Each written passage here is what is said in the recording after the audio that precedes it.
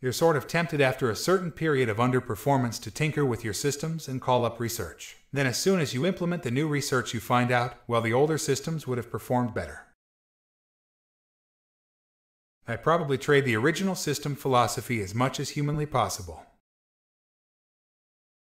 I would change in a heartbeat if I could improve, but I just haven't seen anything better than what we were taught. Bad ideas can work for a long period of time. Trend following is forever. I do not want to get distracted by short-term trading, carry trading, pattern recognition, or mean reversion. Will the big winners pay for the small losses?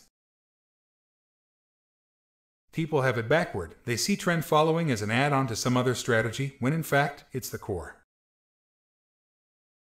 Beating the market is hard. Even surviving the market is hard. Stamina may be the most underrated quality. It's really important to have a systematic approach to your trading and to stick to that system and follow it to a T. Trade small and follow your system. If you are losing money but still following your system's rules, that is still good trading. Following the rules is the most important characteristic of a good trader. You should focus on trading correctly and not worry about performance. You must take all signals generated by your system. You cannot afford to miss a good trade or a good trend. You can't be afraid to take the trade. Missing a trade is worse than taking a trade that you get stopped out of. A small percentage of your trades will make the majority of your profits. Trend following is boring, but it works.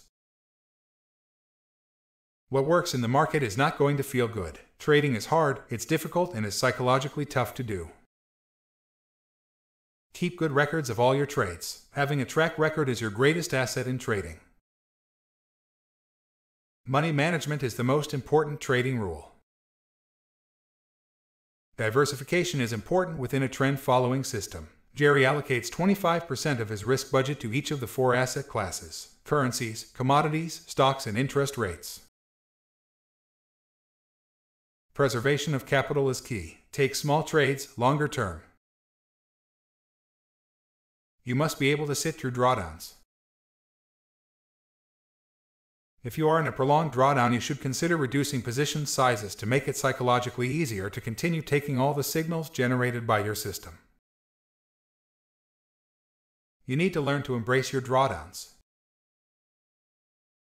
Embrace a systematic approach, as there is no way to predict where the markets are going. When backtesting a trading system, you need a large sample size of 5,000 trades. Once you have developed a trading strategy that has an edge, you need to stick with it. A good system should not have a lot of moving parts. It should have one entry, one exit, and a stop loss.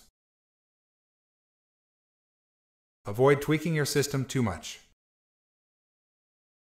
Your system needs to exceed a 40% win rate. Average wins versus average losses should also exceed 3-to-1. Let your profits run and take small losses. Avoid taking small profits. Don't look for approval of others. Trading is a lonely endeavor.